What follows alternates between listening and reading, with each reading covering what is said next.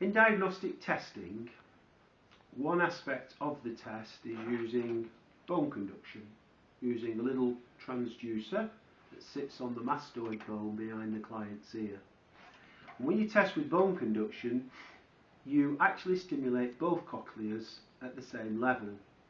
So unless both ears are exactly the same hearing level, you won't know at this stage whether your test results are coming from the right ear or the left ear.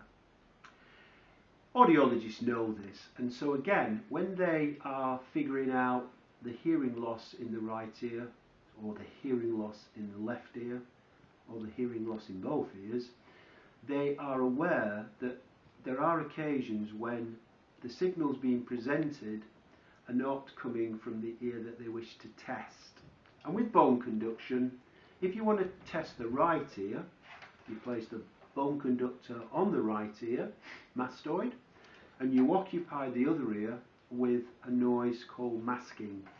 And I can give you an example of what it's like, what the masking noise sounds like. I'm just going to give you a signal at 1000 Hertz, and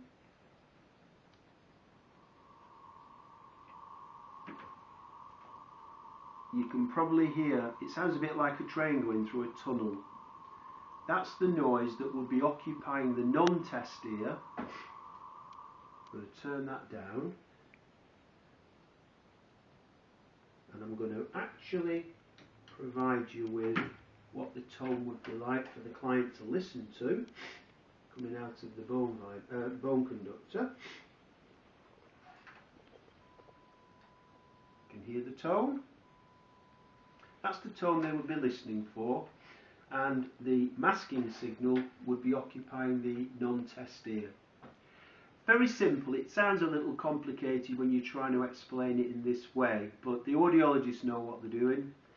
The patient will be clear in their own mind what they're doing, and as I said in my other video on air conduction masking, this is something you can train a 7-year-old child to do, so for adults it's a piece of cake. The point is this, that with diagnostic testing you can not only determine how much of a hearing loss there is, you've also got a really good idea as to where the problem lies, and as a result what the best solution is to getting the patient back hearing as well as possible.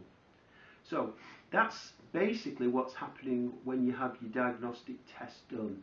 You listen through headphones, you listen with the bone conductor.